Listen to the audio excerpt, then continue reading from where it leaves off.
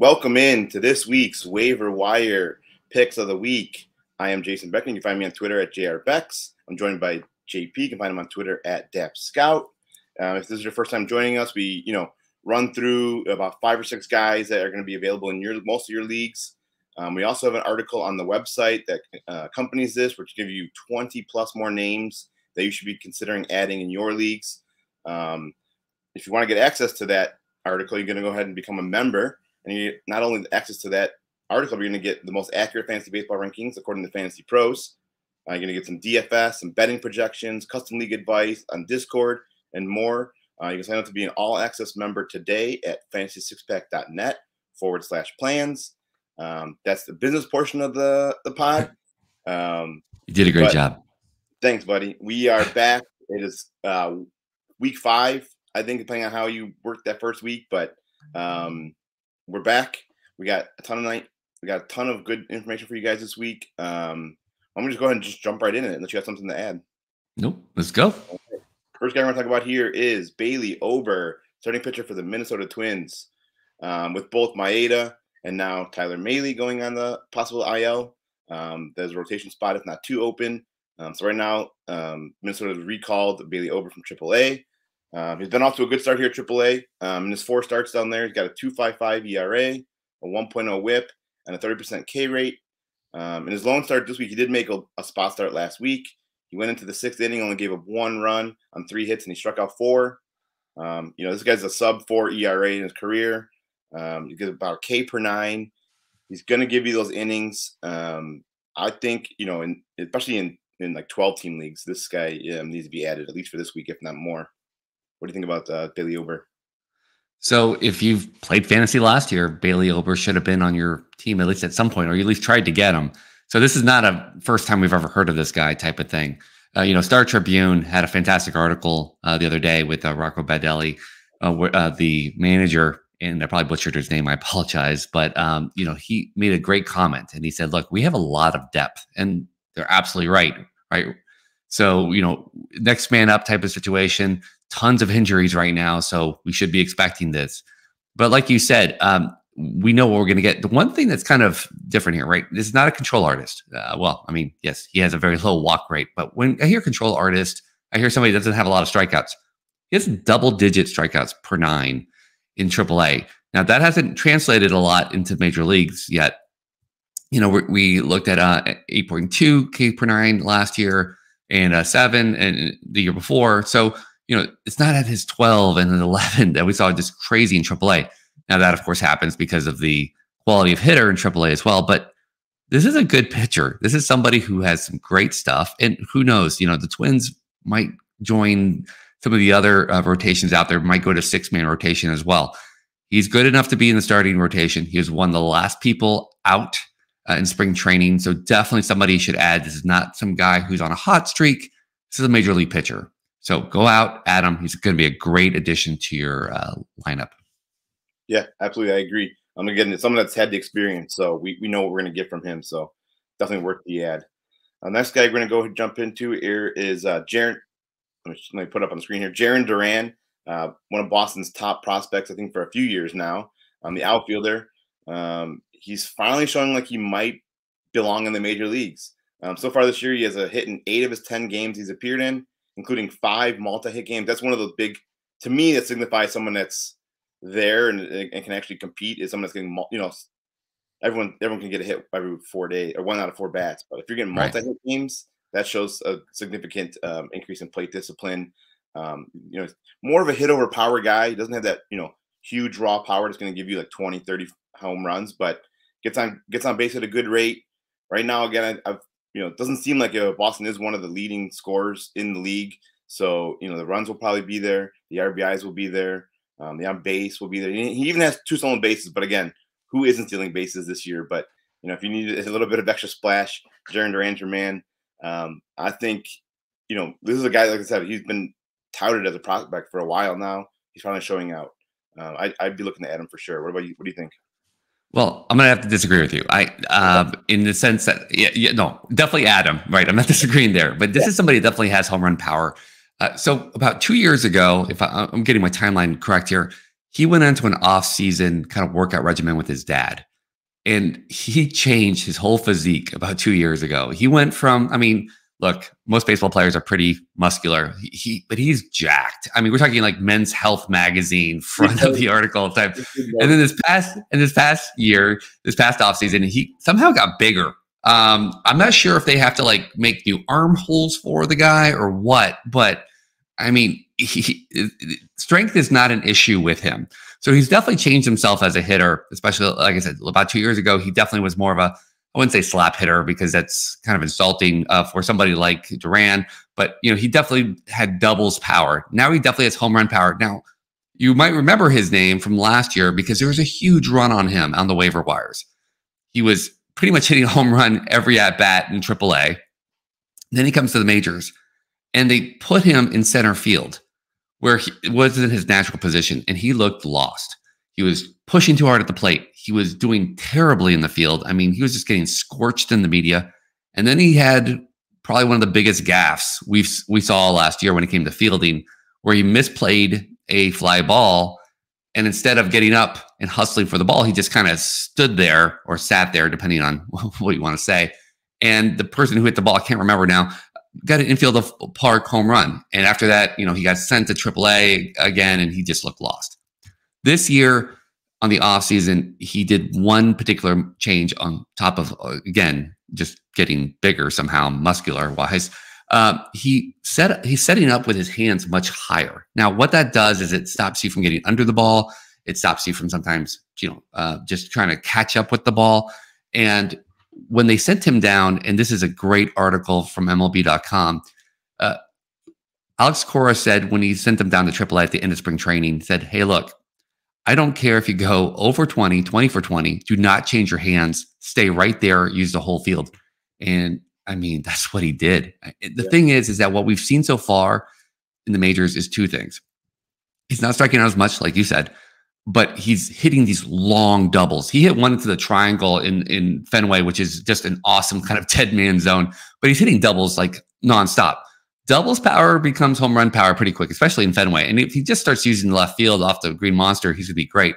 But like you said, speed, setting up the rest of the guys on there, Casas behind him, et cetera. He's going to score a bunch of runs. And if he keeps doing this, you're going to look at somebody who has the possibility of doing 20-20 easily, right? 20 home runs, 20 stolen bases.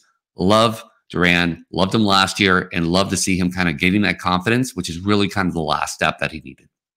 Yeah, good call there. I saw him the other day. I left the Boston game, and I was like, that's Jarren Duran? Like, I think like last year and even the year before that, he was just like not scrawny, but you know what I mean?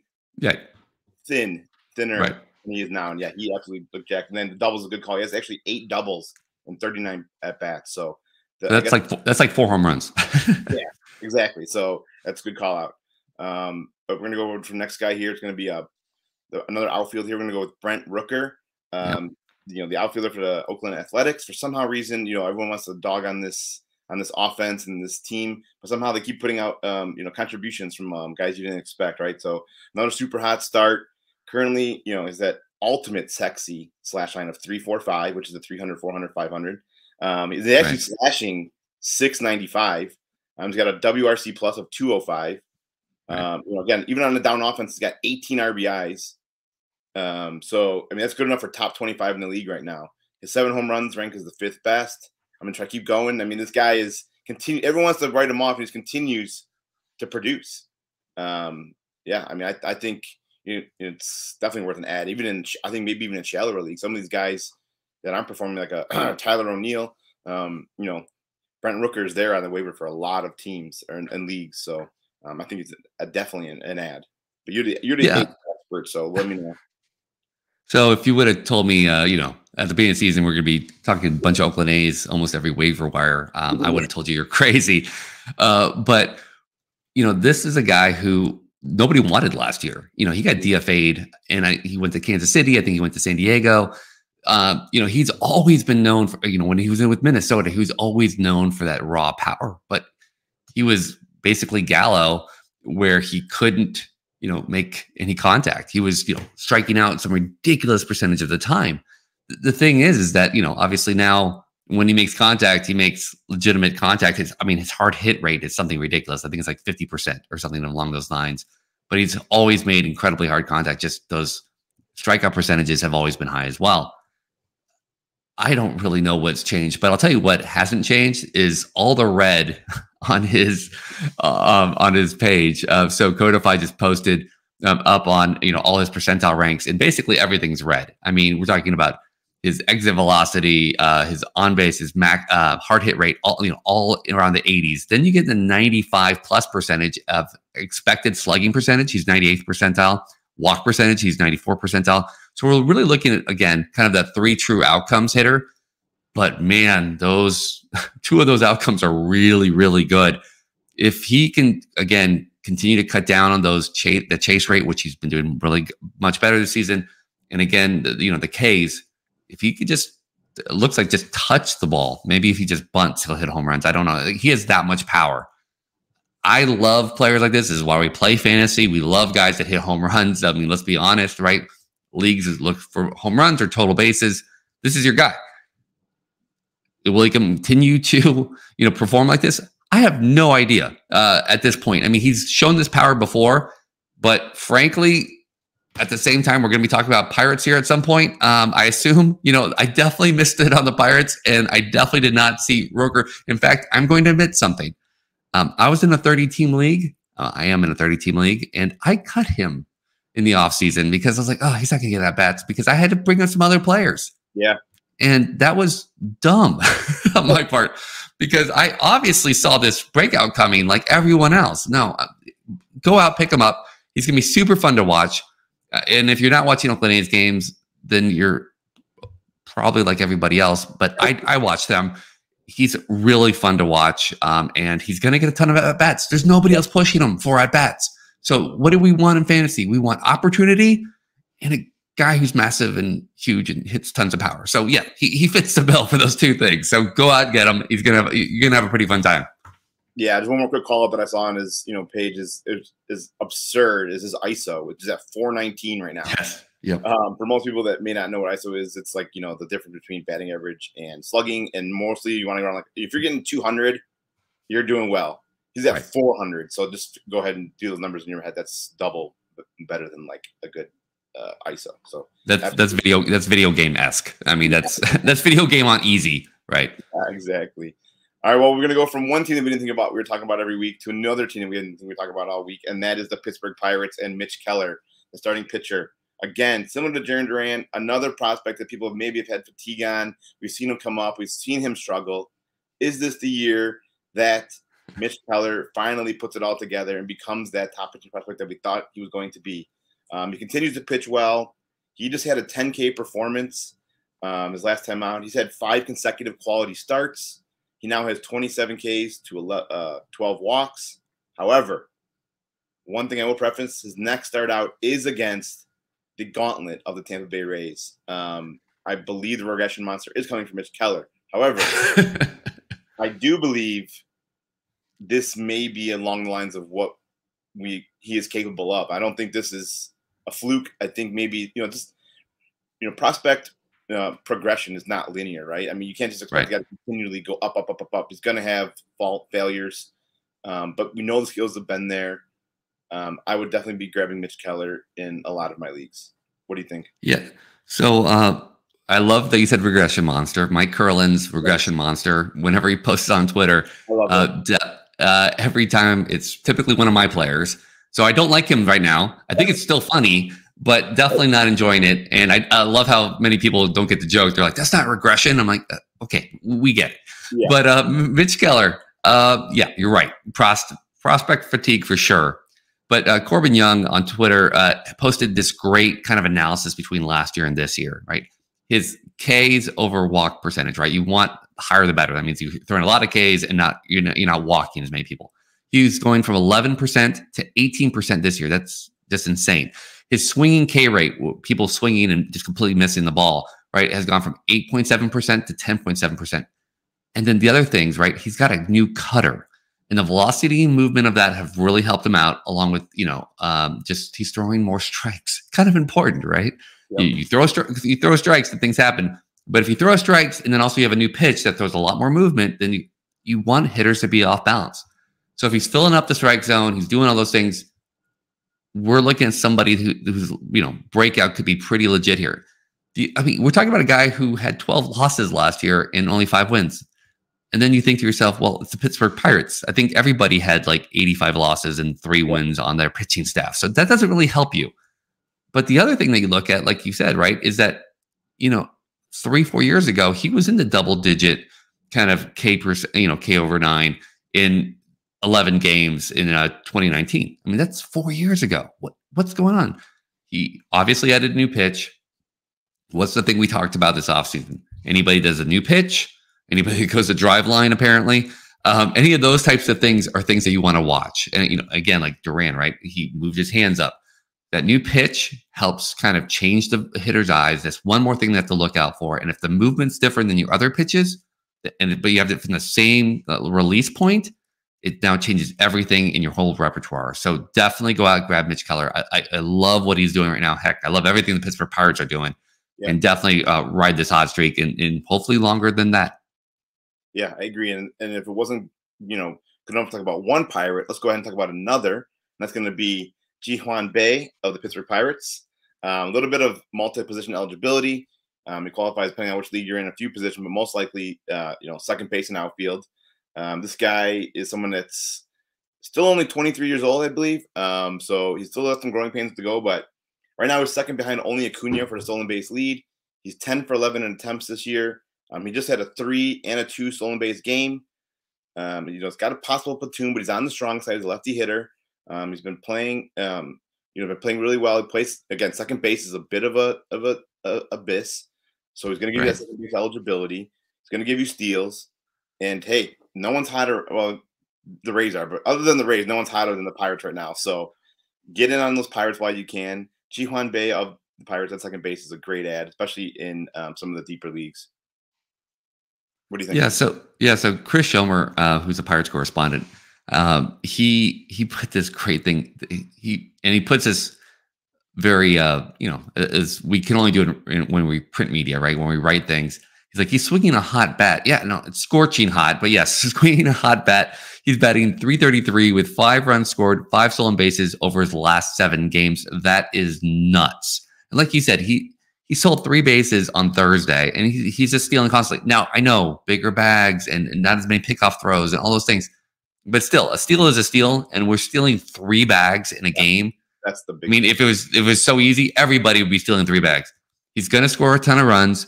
He's stealing. He's not going to give you the power numbers, but who cares if he's giving you 4 other categories, which is great. And like you said, everybody in the Pirates is hitting, just like everybody in the Rays. You want to get a piece of that, and like you said, there's not a lot of second base. There's a huge drop off from the top of second base. So I love this pickup. And frankly, I'm starting to love the Pirates. I'm starting to be like, how else do I get Pirates and Rays on my team? Yeah. Great position of need for a lot of teams out there. And so definitely somebody should be out there grabbing. Yeah, absolutely. Next guy I want to talk about here is Mauricio Dubon, second baseman for the Astros. Tuve is still out. There's not really a timetable, I don't believe, on when he's coming back for the broken hand. But Mauricio Dubon is actually filling in quite nicely. At the beginning of the year, they didn't know who was going to fill in second base for Tuve, but I think they found their guy. He's currently slashing .330, .355, slugging .420. He's hit safely in 18 straight games, including 7 multi-hit games, kind of similar to what we talked about Duran. The multi-hit games are very key. He started really hitting in the bottom of the order, but now he's been so hot and dominant that he's actually been moved up to the leadoff role, which is huge in that kind of offense. The runs are going to be there. He's leading off. He's setting the table, right? He's getting on base in 18 straight games. Since moving up to the leadoff spot, he's got 11 runs scored and only an 11% K rate. So he's doing what your leadoff guy should be doing, right? Getting on base, not striking out, and coming around to score. And again, he's attached to a pretty dominant offense. I would definitely be adding Dubon, especially if you need second base help, which most of us do. So, so Mike Petrello on Twitter put the best tweet I've seen so far on Dubon out there. He says he doesn't walk or whiff or hit for power or get hit by a pitch. So he's absolute anti-king of the 3 true outcomes. So 3 true outcomes being strikeout, walk, and a home run.